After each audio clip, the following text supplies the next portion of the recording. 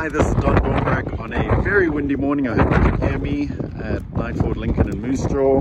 Just here to show you our 2019 F-350 Super Duty. As you can see, it's a single rear wheel XLT. The outside is a stone grey, and the inside I'll show you in a bit is the grey cloth, or the medium earth cloth they call it. It is the 6.7 litre power stroke diesel. It comes with a 6-speed automatic, and we've also got the long box on this, which I'll show you guys in a sec. Got some nice upgraded wheels, running boards. It's got these nice big turbos. They are heated, and you've also got the little extension at the bottom there, and they do extend as well. You've also got your door keypad code. I'll show you guys the inside. You have the power driver's seat. You've also got the power pedals on this. Mirror controls are just on the side there, where your door control, window controls are. Up front you got that nice big screen giving you access to the infotainment system as well as the backup camera.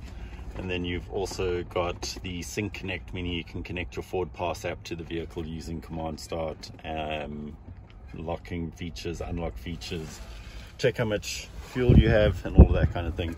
Cruise control controls just on the left. You do have that center seat in the middle giving you an extra passenger instead of the center console. Rubber floor mats throughout the vehicle. As you can see, the wind's pretty strong.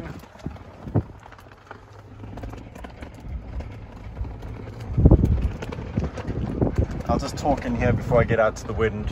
We do have a rubber floor, the spray and box liner, which I'll show you in a sec, as well as the fifth wheel prep back. You might not be able to hear when I talk out there, so I'll just tell you about it now. So you can see that 8-foot box on there, your backup camera. It's located just above the handle there. Tow hitch as well as your plugs, and you've also got your backup sensors just running along the back bumper there.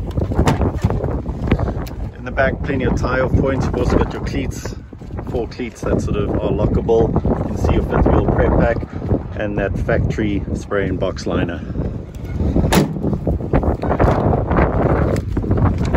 Now, if you're looking for this truck on our website, the stock number is T